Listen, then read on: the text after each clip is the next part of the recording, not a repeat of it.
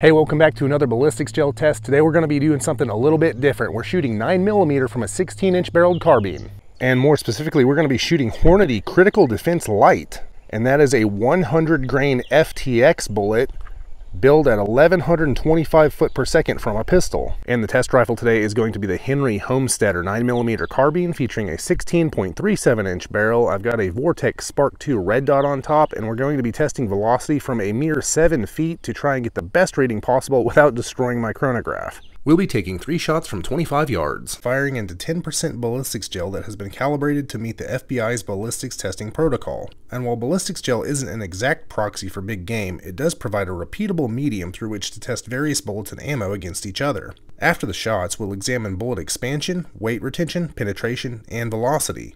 My goal is to provide hunters like you and I with the most objective information possible to help us make the best choice for our particular hunting situation. The ballistics gel in this video has been sourced from Clear Ballistics. You can find a link in the description. So let's go ahead and shoot this thing and see what 9mm out of a carbine will do.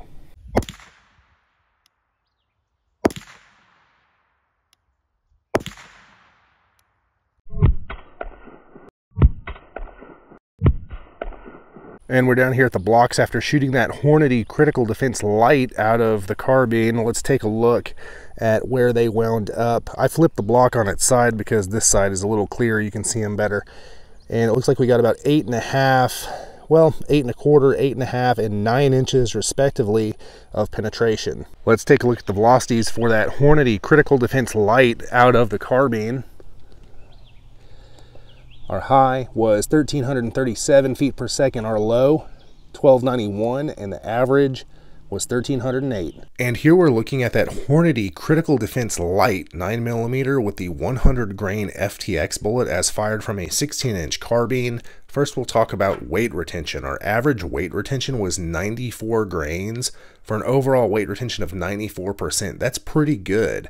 Respectively, we saw 95 grains, and 92 grains for each of the 3 bullets. Now we'll talk about expansion. Our average expanded diameter was 0.641 inches, and respectively we saw 0.645, 0.645, and 0.634 inches for 1.8x expansion. So we did have quite a good weight retention and pretty good expansion. Velocity-wise, we saw a high of 1,337 feet per second, a low of 1,291 feet per second, and an average of 1,308 feet per second versus the factory build 1,125 feet per second as fired from a pistol. So we did get a pretty good boost from firing it out of a carbine, 183 extra feet per second.